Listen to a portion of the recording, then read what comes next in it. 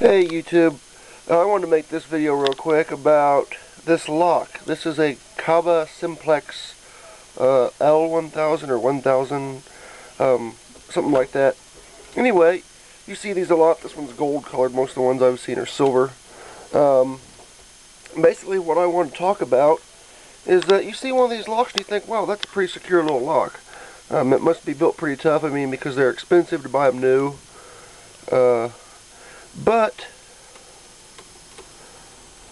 the problem with them is, unlike alarm keypads and stuff where you can add several codes for several different users and use number twice, or use each number twice, like for instance 123 123, with this one you can only use each number once. The default combination,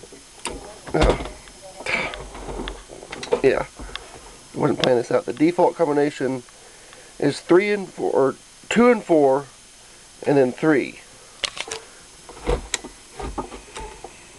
And you notice it pulled the latch back in. And if you make a mistake, you've got to, here on my lap, if you make a mistake, you've got to reset the lever. So if you, I'll put something random in, you've got to reset it every time you make a mistake. But the problem with these is, since you can only use each number once, you can't have like 123 123 like I said earlier. That really narrows down the possible combinations you can have on this. So if you know what buttons they've pressed, and a way you could do that is to take a UV powder or even dust the buttons for fingerprints if you wanted to, and see which ones are the ones that are pressed most often, or just listen to the number someone enters in. If they enter in 4 numbers, you know that's a 4-digit combination. There's lists out there published on the internet. I know 2600 did one some years back, about all the possible combinations this lock can have. And just to test that, I had a friend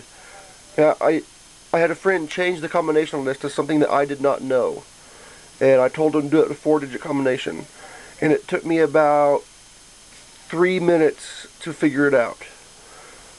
Just by going through every possible combination. Another thing you can do, like for instance, I was talking about the UV powder trick or the fingerprint trick.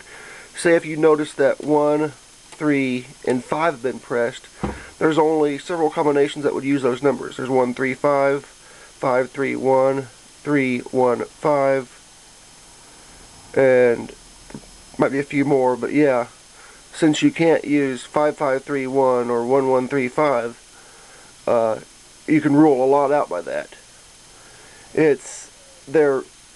Overall they're good locks, but the knowledge required to open them is even less than it is to pick a lock. Believe me, I've picked locks before, my own stuff.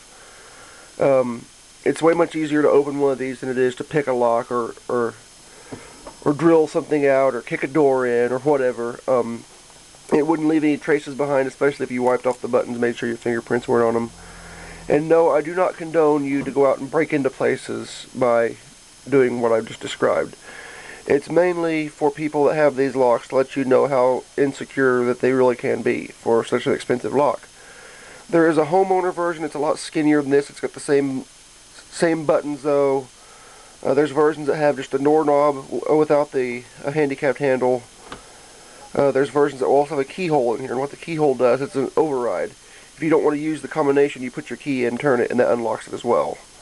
On the back side, you've got another handle, and this little lock right here is just a little wafer lock. You undo that, and there's a little slot back there you can turn to change the combo. It doesn't do anything other than let you change the combo on that, and also take the cover off if you want to. I mounted on this. It's crooked, I know, but that's what I did at the time.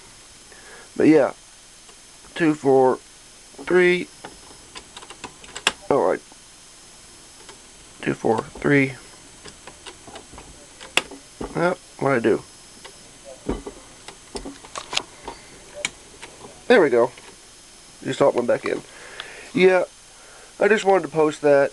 I thought this was cool. I got this at a thrift store for like $10. It's pretty cool. And I've messed around with it quite a bit. I've had some fun with it. There is another video out there about how to use a magnet to open one. It's from Mark Tobias. You might check it out.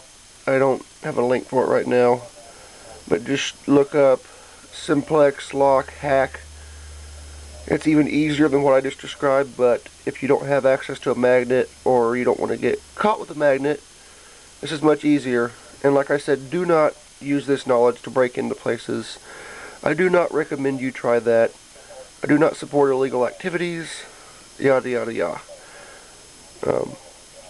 It's pretty neat though. I mean, it's actually pretty scary though, really, because if you got caught, you wouldn't have lockpicks on you. You wouldn't have any burglary tools. All you need is your fingers and the ability to count. And that's what makes it so scary. I mean, you could go into a place with nothing on you. You could go into a place naked and crack one. I doubt you'd want to do that, but it could be done. I mean, it's just that easy. Well, thank you for watching, and I hope you enjoyed. For now, that'll be it. Stay safe out there.